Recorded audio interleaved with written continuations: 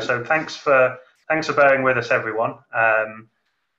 So I'm Samuel Jackson from CSR Energy in Melbourne, Australia.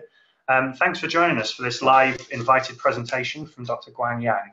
So I'd like to thank InterPore for putting this together and allowing us all to virtually connect in these difficult times. So I just want to talk through a few of the housekeeping aspects. So if you're not speaking, please keep your microphone on mute. If you have a question, please type hand up in the chat box or use the Q&A in Hoover to be called on. The Zoom chat has been disabled. And finally, filming or recording is prohibited.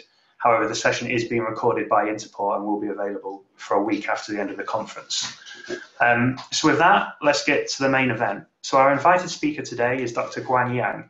He is an assistant professor at the School of Mechanical Engineering, Shanghai Jiao Tong University, SJTU. He earned his bachelor's degree from Tianjin University in 2011 and his PhD from Shanghai Jiao Tong University in 2016. Before joining SJTU, he was a postdoctoral research associate in the Institute of Aerospace Thermodynamics at the University of Stuttgart.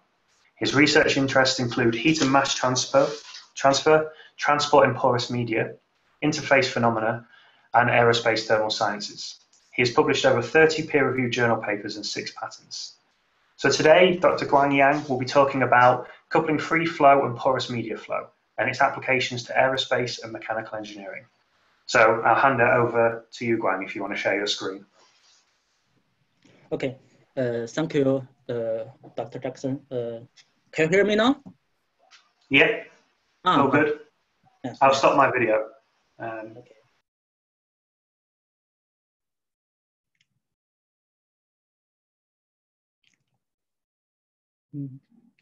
Can you also see my screen?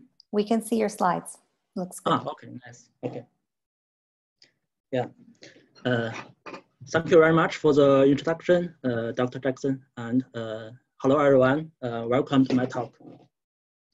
My topic is about turbulence transport across coupled interface between porous media and free flow. And this is joint work with Dr. Chu, Professor Wagen, and Professor Hemis. In this presentation, I will introduce the motivation of the work as well as numerical studies by direct numerical simulation and by Reynolds averaged modelings. It's known that the coupled system of free flow with porous media flow play an important role in many biological, environmental, and engineering processes. Here shows some examples. All of these processes are coupled and controlled by interfaces between the 2 domains. So the modeling from the macro scale is considered the most effective way to understand such interface-driven processes. The correct use of the interface condition is still very essential and also challenging due to the complexity of the interactions. Therefore, the understanding of the flow physics in macro scale is a prerequisite to build or improve interface conditions. One of the challenges is the involvement of turbulence, which is a topic of this study. Turbulence has been found to occur in the pores of the porous media when the Reynolds number reaches to about several hundreds. And the turbulence is considered as the oldest unsolved problem in physics. A turbulent flow is composed of vertical motions of different length scales. And unlike channel flows, turbulence in porous media is strongly influenced by the geometrically complex fluid and solid interfaces. Therefore, the turbulence in porous media is only just beginning to be understood. Even so, emerging engineering technologies bring strong needs for understanding and manipulating the porous media involved turbulence. Here we showed 2 examples. In gas turbine blade cooling, porous media can be used for heat transfer enhancement. Here, very high Reynolds number can be present because of the high internal pressures. And this photo shows structured porous media made by 3D printing. The porous scale Reynolds number in this case is in the order of several thousands. Another example is liquid acquisition devices for in-space propellant management. The Reynolds number in the porous scale are even higher to enhance the mass flow rate. In these applications, turbulent flows are spectrally controlled to enhance the heat and mass transport at the interface. As I just mentioned, the porous medium itself has the nature of different length scales, and so does turbulence. On the other hand, it's generally not easy to perform high resolution and high frequency measurements inside a 3D porous media. Therefore, a fully resolved direct numerical simulation provides an optional way to understand such flow physics. Direct numerical simulation solves turbulence at all scales. Therefore, it's possible to perform a numerical experiment. It also enables macroscopic visualization and analysis of turbulent physics. And because no turbulence model is used for the DNS calculations, the turbulent statistics can also be used to support other models, such as large eddy simulations or Reynolds averaged simulations. Well, the main drawback of DNS is that extremely high resolution is needed in both time and space. In this study, we used the open source CFD software Nectar++ to solve the 3D incompressible Navier-Stokes equations. It combines high-order discretization and match flexibility. The simulations run parallel with 100,000 cores on a supercomputer in Stuttgart. And this slide shows the cross-section of the flow domain as well as a snapshot of the wall normal velocity. As we can see, the porous domain consists of circular cylinders which are arranged in line. And 4 cases of simulations are conducted, covering 2 porosities and different Reynolds numbers. Periodic boundary conditions are defined in X and Z directions. And the polynomial orders of the elements in different regions are set as different values to get a finer mesh near the solid surface. Then let's check the DNS simulation results. This figure shows normalized velocities near the porous wall and the smooth wall. As we can see, all the velocities near the smooth wall can follow the linear and log law fairly well, regardless their difference in porosities and Reynolds numbers. Where for the porous wall, a much lower magnitude of velocity is formed, and the velocity also decreases with increasing porosity. The ensembled average velocity fields near the interface are shown in this figure. A pair of counter-rotating vortices can be formed between 2 cylinders in the low porosity cases, A1 and A2. Well, this is absent in the high porosity cases. In A1 and A2, the upper vortex is driven by the mainstream velocity, which is like a lead-driven cavity flow. And the upper and lower vortex are separated by the narrow throat. For the higher velocity cases, B1 and B2, the blow and suction events strongly exchange the fluids in the vertical direction, as can be seen clearly from the distribution of the vertical velocities. All the turbulent kinetic energy components and the Reynolds shear stresses are intensified by the porous-media layer in this set compared to the smooth top wall shown here.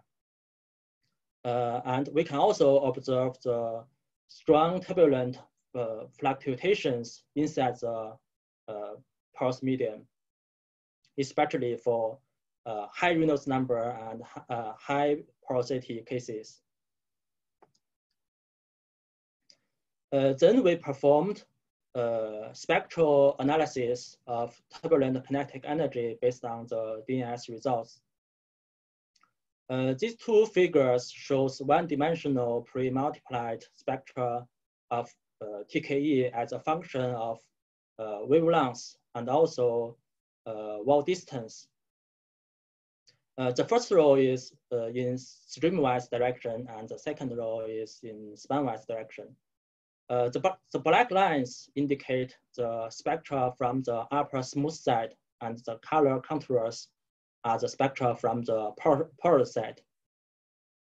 As can be seen from the first row that high energy specks are observed in the streamwise spectra of all cases.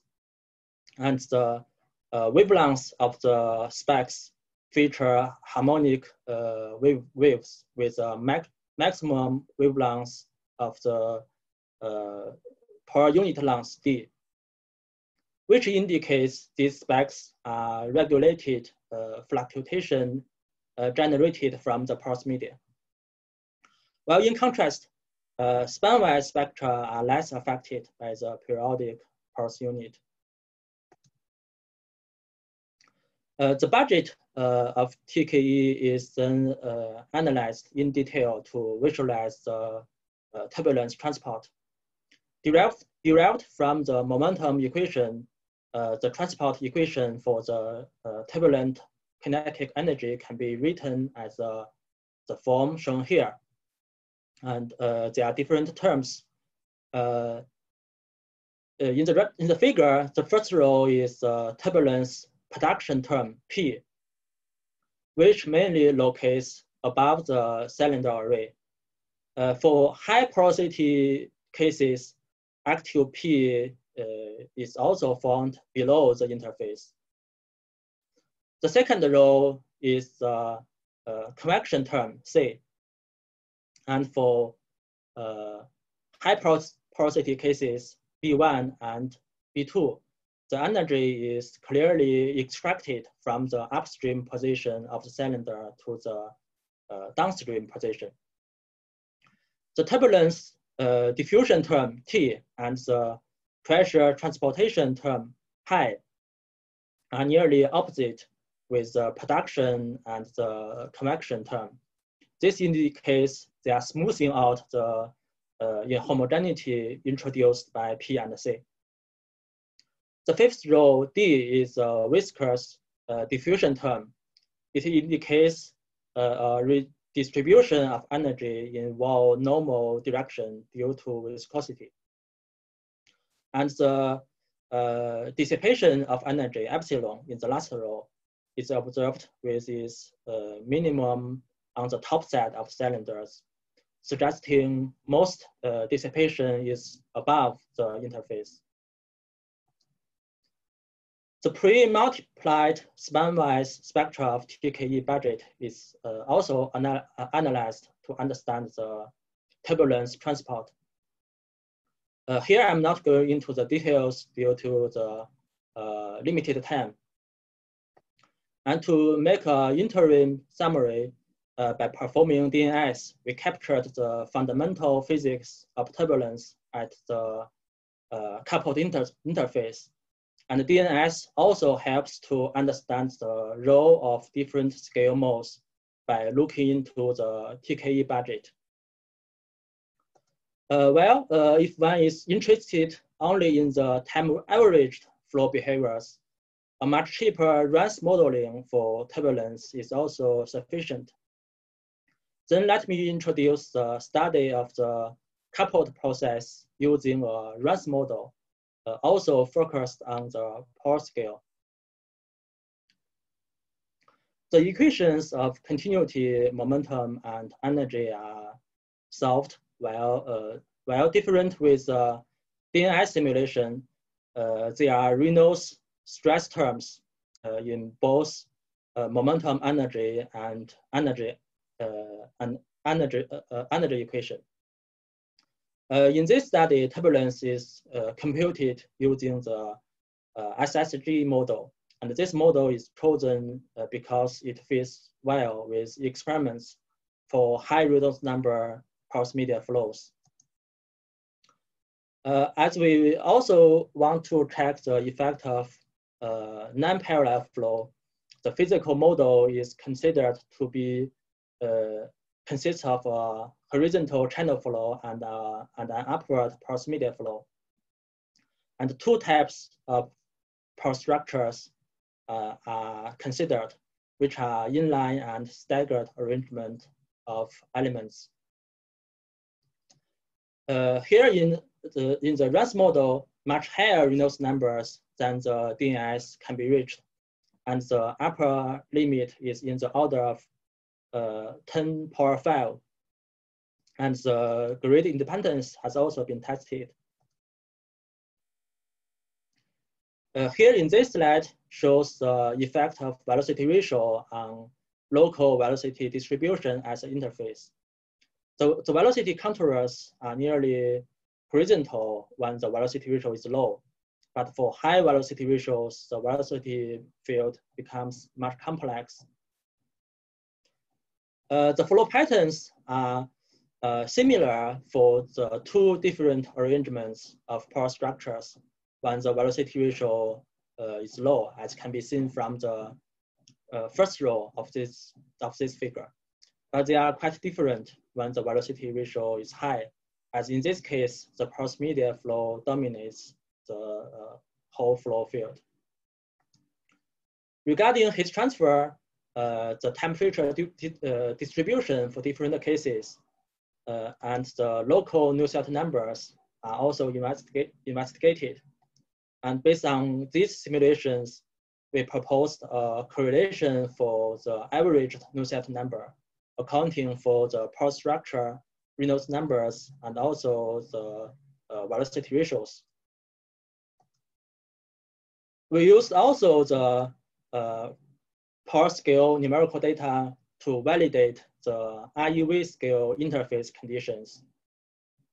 Here we choose the widely used Beavers-Joseph condition. We want to check if this interface condition is valid in non-parallel turbulent flows or not. And keeping this aim in mind, the power scale data has been scaled up. And the figures here illustrate the averaging volumes and also the averaging surfaces as the coupled interface. As in this equation, alpha, the alpha value is the most important factor. We calculated the alpha inversely using the averaged velocity and the averaged velocity gradients. Here in this slide shows the averaged slip velocity at the interface, the velocity gradient in X and Y directions, and also the distribution of alpha in the case of the zero velocity ratio. Due to symmetry, only a half of the interface is shown. And the flow goes from the bottom to the upward side. We can see that the alpha value is quite uniform at the interface, which varies between about 0.7 to 3, 2.7 to 3, except at the very beginning and at the end part of the interface. And then we further calculated the average alpha at the interface for different Reynolds numbers for both inline and staggered cases. As can be found from this figure, alpha increases with the Reynolds number. This is also consistent with our recent experiments. And the maximum difference for the two arrangements is also quite small, which proves that the alpha is only a surface property and is not quite related to the porous structures for this parallel flow with the velocity ratio of 0. Well, for non-parallel flow cases, the velocity ratio is found to have strong effects on both the slip velocity and the velocity gradient. Therefore, it affects the alpha value as well. Here in this figure, summarize the interface averaged alpha for different Reynolds numbers, different power structures, and also different velocity ratios. Here, a critical velocity ratio of about 0.05 is found. And when the velocity ratio is below this value, the Reynolds number governs the alpha value. While when the velocity ratio is above this critical value, the porous-media flow governs the alpha value, where we can see the two types of porous structure have a very strong influence of the alpha value. Then we implemented this calculated alpha into IEV scale models on the platform of Dumux. Here, both constant and specially distributed value of alpha are used. And these two figures compare the velocity distribution by Pearl scale and IEV scale models. It seems that the difference in the channel velocity is below 5% from different models. And the models with constant alpha and specially distributed alpha almost can get the same results.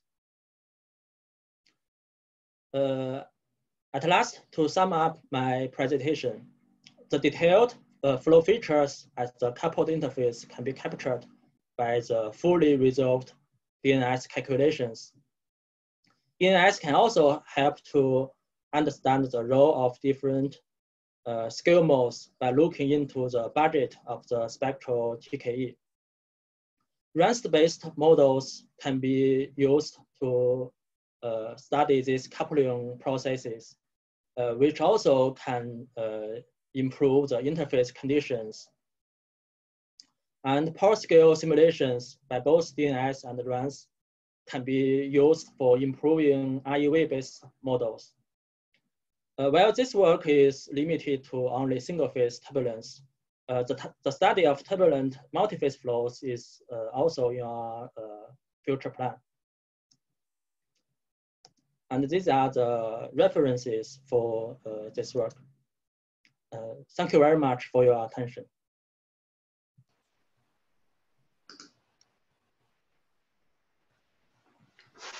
Hi, Guang. Thanks for that brilliant presentation.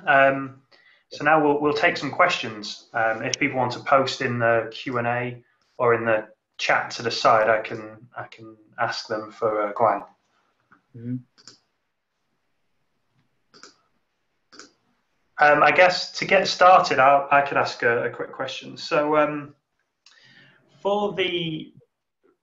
the first part of the presentation, when you had the different porosity structures, you mentioned that when it was quite small porosity, there was quite little transfer from the free flow to the porous domain in terms of the energy and the flow.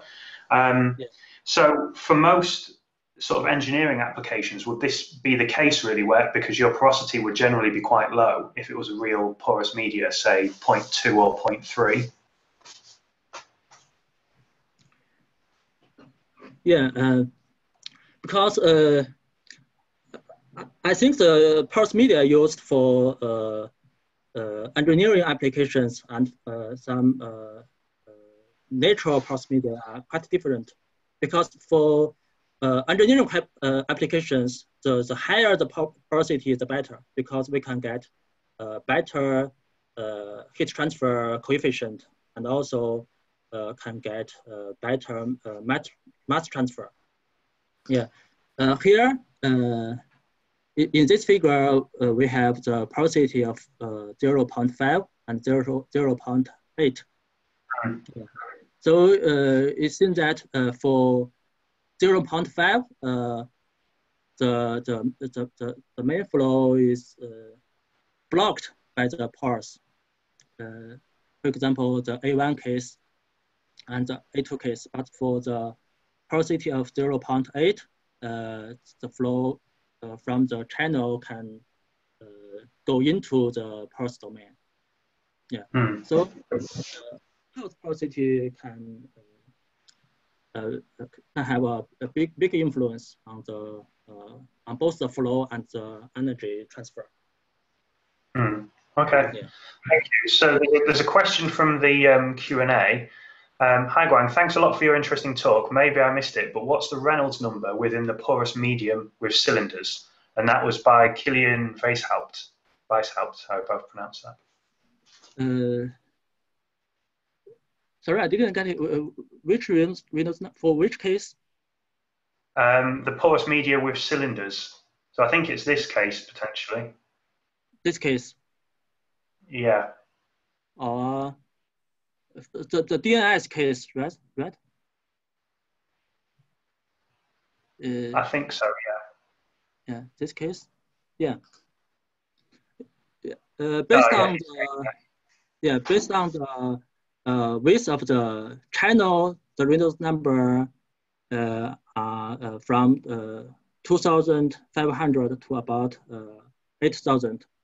Well, if we define the Reynolds number with a process, it's about 300 to about 1,000. Yeah, there are different definitions of the Reynolds number. Yeah. Okay. Yeah. Great. So I'm just waiting for other questions on the chat. I'll ask another one in the interim. So I've seen there's been lots of experimental comparisons with DNS for sort of wall-bounded turbulence when you've just got a solid wall and velocity profiles. Do you have experimental validation with the porous media side of it as well? Is there experiments where you have the coupling that you can validate your DNS with? No, we don't have, because the experiments of turbulence inside the porous media is very difficult. Yeah. Okay. Yeah, but we did experiments for laminar flow with very low Reynolds numbers. But okay. Not for the turbulent case. All right, I'm just looking on the chat.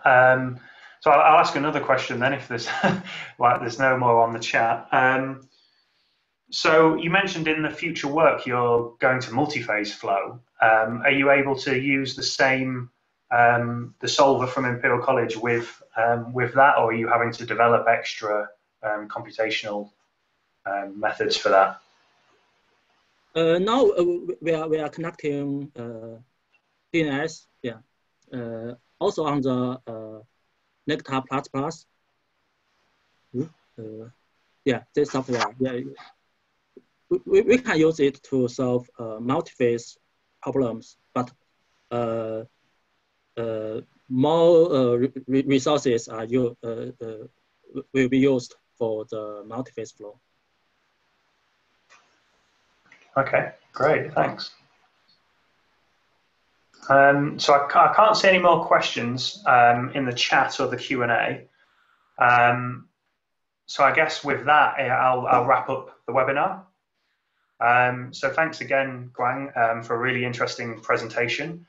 Thank you everyone for attending and bearing with us with the technical difficulties we had. If people want to ask more questions, they can contact Guang after this talk through the text app or email, I'm sure. And with that, I will thank you again and say goodbye to everyone. Okay. Thank you, Dr. Jackson, and thank you all. Thank you.